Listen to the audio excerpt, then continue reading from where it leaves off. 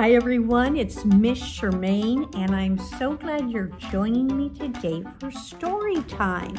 We're going to have a lot of fun.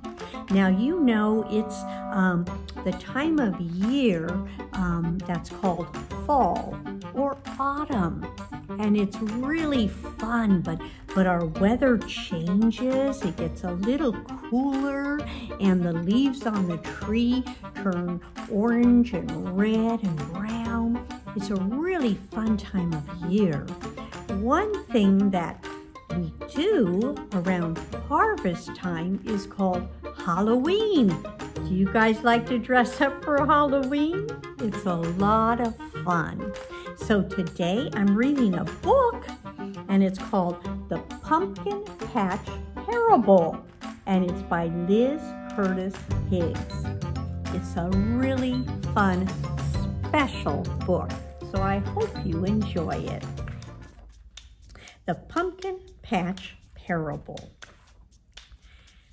See this big red barn and these rolling green fields? That's where the farmer lives, way out in the country. It's so far out, the streets don't even have stop signs. Here we are.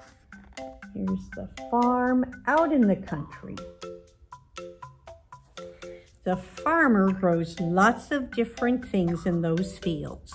He grows tall green corn and big red tomatoes, long yellow squash and little green peas. People eat that stuff for dinner.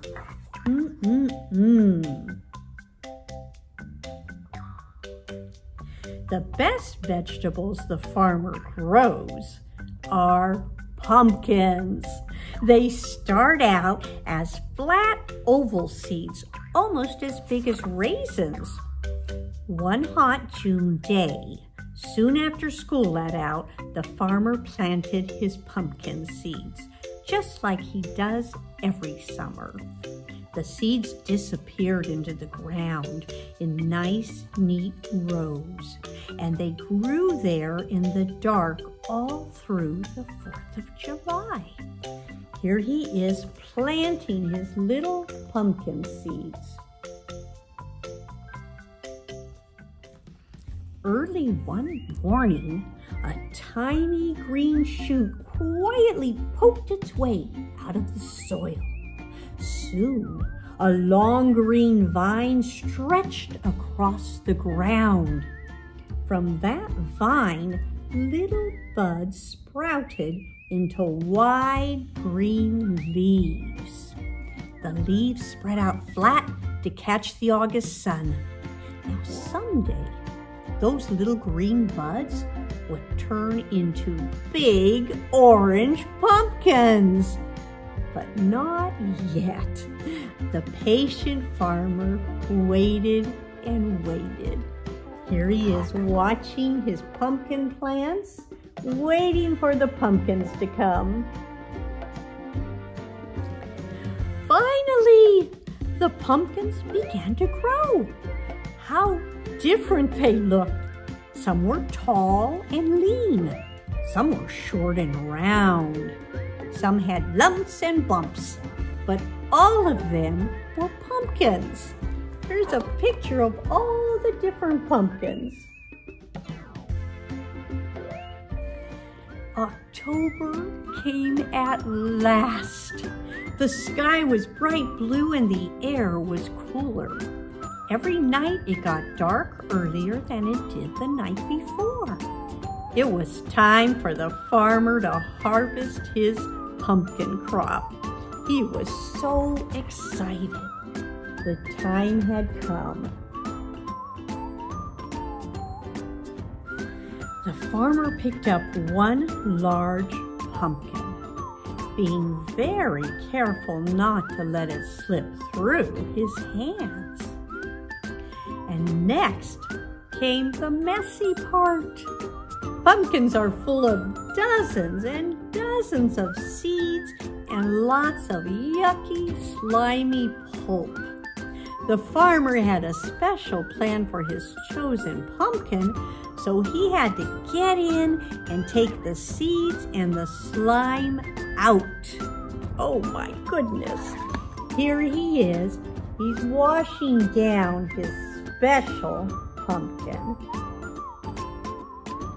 He slowly slid a large knife right into the center of the pumpkin.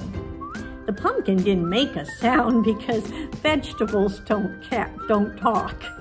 Well, if they did talk, the pumpkin might have said, "Ouch!" Woo! But gently, the farmer cut a round hole on the top of the pumpkin and he pulled on the stem. Squishy, stringy, yucky pulp waited for him inside. Yuck, yuck, yuck. He pulled it out. Here he is working on his pumpkin. The farmer pulled out all the slimy pulp and he wrapped it up in old newspaper and put it in the compost pile. And then something really, really exciting happened. The pumpkin got a new face. Wow! The farmer carved a triangle for each eye. And pumpkins have eyes that don't blink or turn away. They see everything. And then he neatly carved a little square for a nose. And then he carved a big, wide smile. Look at his beautiful pumpkin. What happened next was wonderful. The farmer put a small white candle down inside the pumpkin and he touched the wick with a flame. Oh, how the pumpkin glowed. As the sky grew darker, the pumpkin on the porch was shining brighter than ever. When people saw the smiling pumpkin, they smiled back. He was a happy, happy pumpkin. Here's our picture. All the neighbors knew that once again, the farmer had turned a simple pumpkin into a simply glorious sight. Now, did you know that in that same way, God the Father offers all of his children the chance to be made new, full of joy and full of light, shining like stars in a dark world, just like that very, very, very special pumpkin.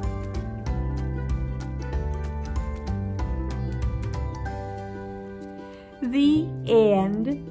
Wow!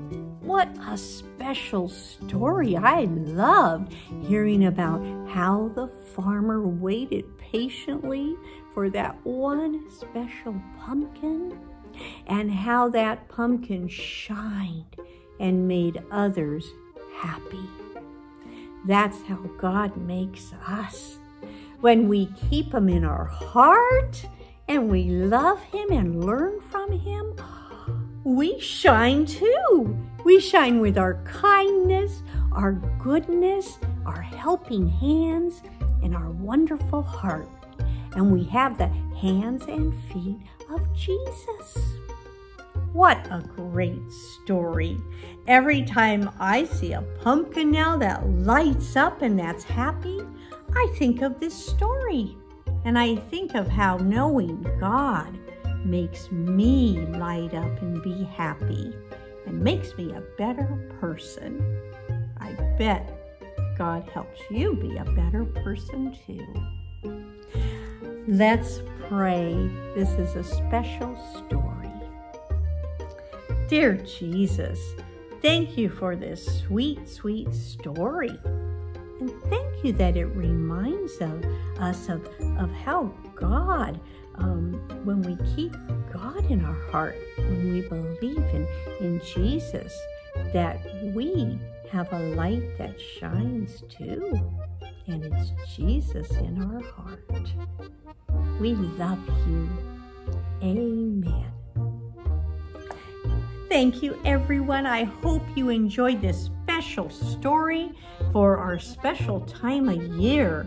And I'm excited. I hope you enjoy what costumes you're going to wear and the candy you're going to get and the fun you're going to have. Everyone, have a great time. Be safe and God bless you. Bye-bye.